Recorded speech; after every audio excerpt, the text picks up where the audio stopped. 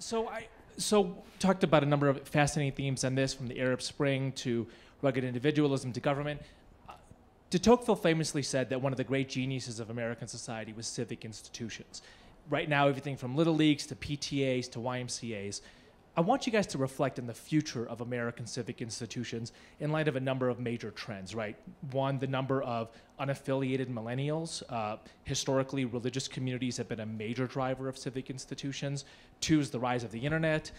Three is the decline in trust of all institutions, period. Four is perhaps the sexiness of revolution versus trying to build something over 20, 30, 40, 50 years. Many other trends as well.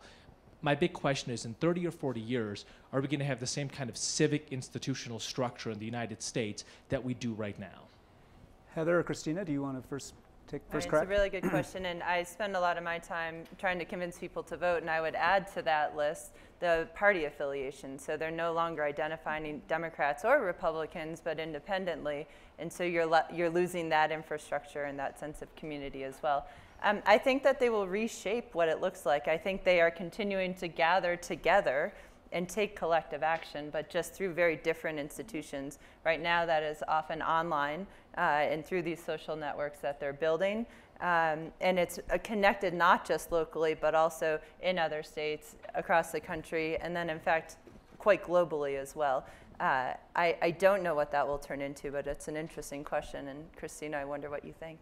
I mean, I think that what we have seen with the immigrant youth community, it's that if it's not there for us, we have to build it. Mm-hmm. And we have to create the spaces for us.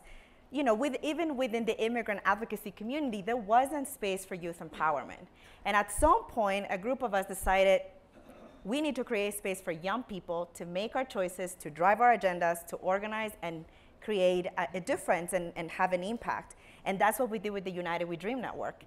Actually, what we're experiencing with immigrant youth in our constituency is that from 2008, we had 7 affiliate organizations. We have 52 in 25 states today.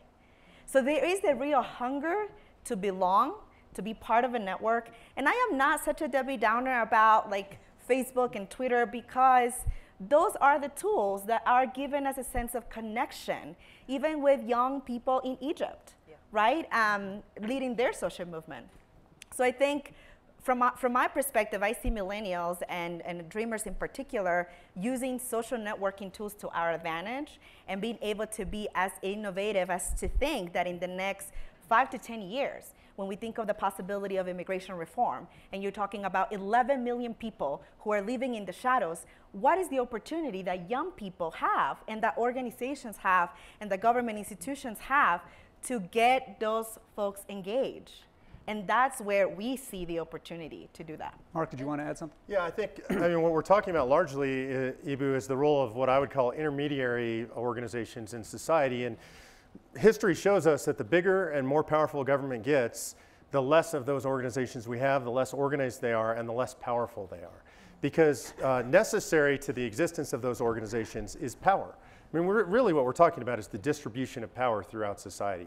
So the more intermediary organizations have power, the stronger they'll be. I mean, you see that in the Immigrants' Rights Network. It's the feeling that they can actually accomplish something, that what they do makes a difference fundamentally in how we live. That's what makes these organizations strong. We can organize all the organizations we want, but if they're disempowered, if they're simply structures for communication, then people won't participate in them.